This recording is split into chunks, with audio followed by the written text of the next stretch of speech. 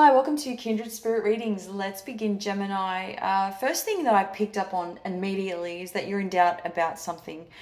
It won't be about getting a second or third or however many opinions from other people. This is going to be all about checking in with yourself time and time again. Just you. Only you. This is all you because it's about your efforts, your expectations, about the work that you're doing currently. I just keep getting that you may be uncertain as to how this is all going to work out for you.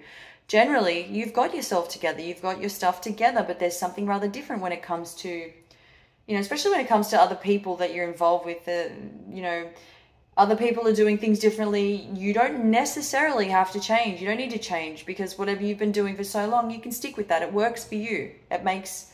It's what makes you unique. So if there is any doubt whatsoever in your mind, you can scrap that and just keep doing you because, as I said, it works. Whether other people have a difference of opinion, you can take that on board, but you don't have to change completely because somebody else finds that somebody else says it might be time that you did.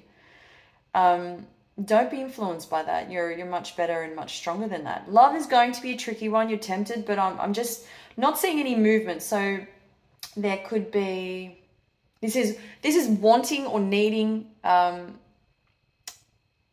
wanting or needing of fulfillment in other areas of your life, and you're just not getting to a point where you're completely satisfied. But for those of you who are in a relationship, things can seem a little out of sorts. I do see some involvement with Libra. I also see Capricorn and Leo headed your way. And Leo, more relevant to your reading than anything. I think there's a lot to talk about. There are very few of you that are involved with the fellow Gemini as well as Scorpio. Now let's start with Libra. Libra comes and goes.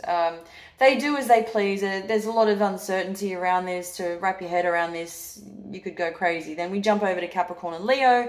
This is very solid. There's a lot of promise. They're not broken promises, which is a great start to a healthy relationship.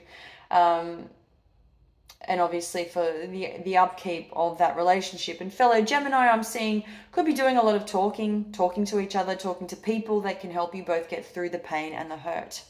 If you're involved with Scorpio, they're not talking to you. And if they are talking to you, they're not interested whatsoever in getting to the bottom of things, getting to the root of the problem. If there are underlying issues, we need to talk about them. I just keep seeing you say to that Scorpio, this would be a tough nut to crack if the communication is not flowing. How the hell are we supposed to get through this? How are we supposed to resolve any issues?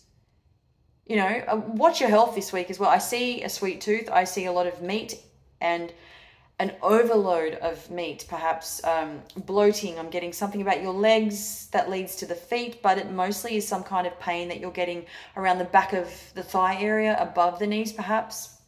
Thank you, Gemini.